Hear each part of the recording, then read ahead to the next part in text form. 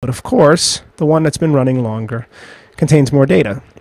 It's nicely formatted. It can be parsed using, let's say, awk. We've already looked at awk, so you can parse this out with awk. For example, supposing you want to parse this, you'd simply awk, and the field separator is comma, and you'd want to, let's say, print. So let's go ahead and indicate our single colon, and that's going to be curly brace. Print me, let's say, field number 1 from, and we actually inadvertently didn't get the single quote there, from our uptime file from Linux CBT, and there is the first column, and of course we can then print additional columns. Let's cat the file again just to see what may be of interest, and that's uptime.stat, but perhaps uptime.linuxcbt.stat contains 2. So supposing we wanted the timestamp as well as the number of users connected to various TTYs, and maybe the load average for 1 minute, just to give us a sense. So what we could do, we now know that we need to get, in addition to column 1, we want column 2 and column 3 to pull that information. So that's almost everything. So that brings us out, and actually there should be a comma, let's see, 3 users, and we've got 1, 2, so that's the second. We don't want that one, so let's take this off. We actually want 1, 3, and 4, and this will bring us the fields that we're interested in. Let's take a look. We didn't include the number of the column, and there's 4. So now we've got 1, 3, and 4, which can be further parsed if there is a new delimiter. Now the common denominator delimiter here is space, so we could, for example, rerun awk, and since space is the default, take the default with curly brace and instruct it to print, let's say, the time that the process was run, which is column 1, perhaps the number of users, which will be in this case the 5th, or this will be the 5th column. So let's go with 5 and maybe even 6, so that we know it pertains to users. And maybe let's go with the 8th column, and this should give us a sense of just those fields. So users, average, and let's see how this has pulled it out. So pull the first as this, the 5th as 3, the 6th as users, so 3 users. This is the 7th, and it took the 8th as average, so let's get the 9th as well. And that's how you'd pull those fields out. And you could further parse if you'd like, using space, and then eventually using colon if you saw fit. So you could continue to pipe into awk over and over again to get the fields out that are of interest to you. Now while we're doing that, the file continues to build. Notice every passing minute it writes. So 14, 15, 16, 17, and it's about to write to the 18th minute.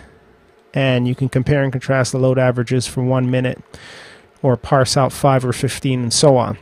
So now we have jobs running in 2 contexts, from the system-wide context and the user-wide context. Now root may manipulate any user's job. So let's go ahead and manipulate Linux CBT's job as root using cron tab E. So this here should be labeled as A since it's the first in the list. So we'll run cron tab E followed by the username Linux CBT as root. So run as root. This allows root to manipulate any user's job. So we'll find our root shell. Again, that just manipulates the entry in varspool cron. If we take a look, let's stat it. We should see that it was last updated 1513 and 3 seconds and a number of nanoseconds. So let's cron tab E. You could also manipulate the file directly using the editor, but cron tab is just a shortcut which invokes your editor.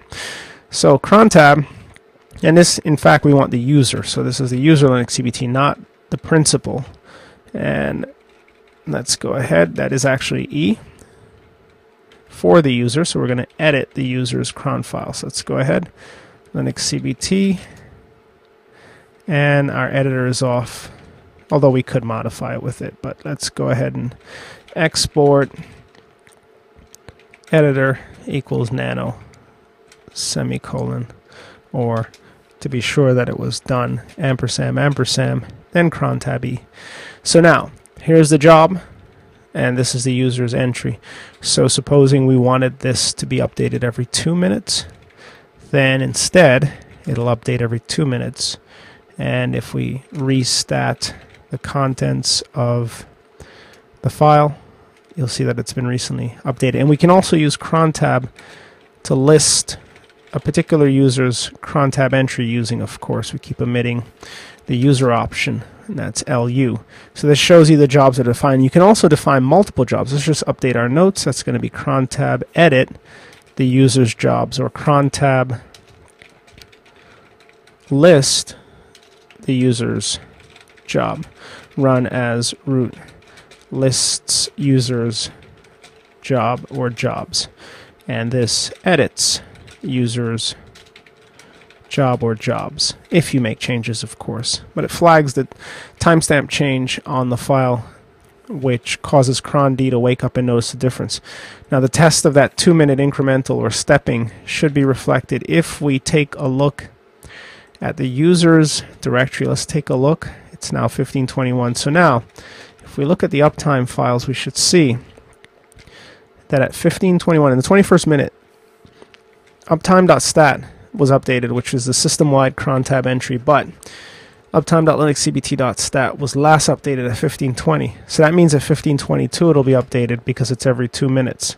So we'll give it 40-something seconds, and that'll be updated. And we can also turn off the system-wide entry by just using nano and including a comment, since we have it running as the user anyway. So a hash mark here turns this off in the next minute, so long as we save the changes quickly before the next minute comes, so that cron D sees the changes. You can include any number of jobs here and have them run. Now we should also note that cron D will process any number of jobs that are listed in etc cron dot any directory that it is told to read.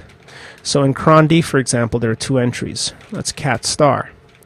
We've got this 0 hourly, which runs, and as we can see here, run parts, which processes a number of items from cron.hourly.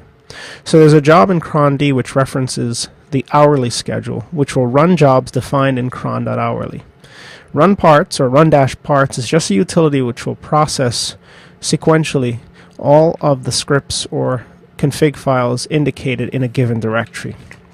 So run parts takes a look at, for this particular 0 hourly file, which is what is indicated, it looks at cron.hourly and it runs this script, 0 anacron, every hour of every day, every month, every week, and so on. Then syststat runs and it checks disk activity every 10 minutes just to see what it's doing, generates a daily summary of process accounting, and so on. So these are system tasks that are run automatically for us by our Red Hat Enterprise system. Now let's take a look to see what's changed in this user's world with respect to files. So now we see uptime.linuxcbt.stat, which was last updated at 1520.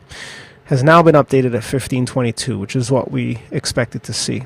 So this is now going to be updated on a 2-minute stepping as opposed to 1-minute stepping from 1520 to 22 to 24 and so on.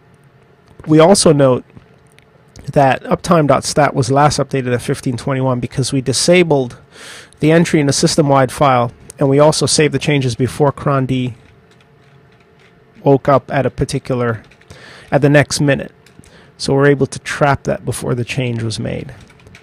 So there are a number of cron directories for different schedules that are relevant: weekly, daily, hourly, etc. You can take a look at any of them. So if we lsl cron star, you'll see the entries that are in each and what happens on various schedules. Now next we're going to talk about anacron as well as at and batch, and then we'll look at the contents as a consequence of what 0 anacron does. We'll also schedule one-off jobs, and show you how that works. But just in a nutshell, cron is always running on your system. If you check config list cron D, you'll see the run levels in which it runs. When you enter single user mode, it doesn't run. But for all multi-user modes, it runs because the assumption is the system's up, it's connected to the network, it's accessible.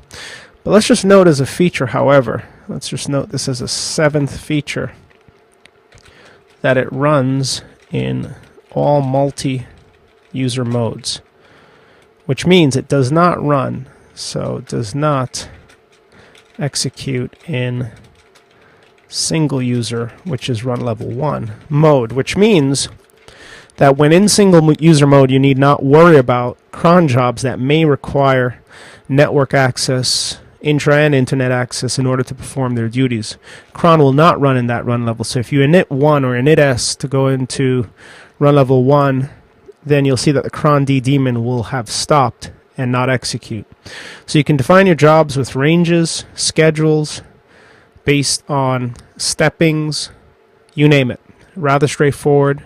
Just man cron tab, check the layout of the file, and you'll see how to run jobs both globally as well as, or system-wide as well as user-wide. So next, let's take a look at some of the other things that cron will allow us to do by way of @batch and anacron.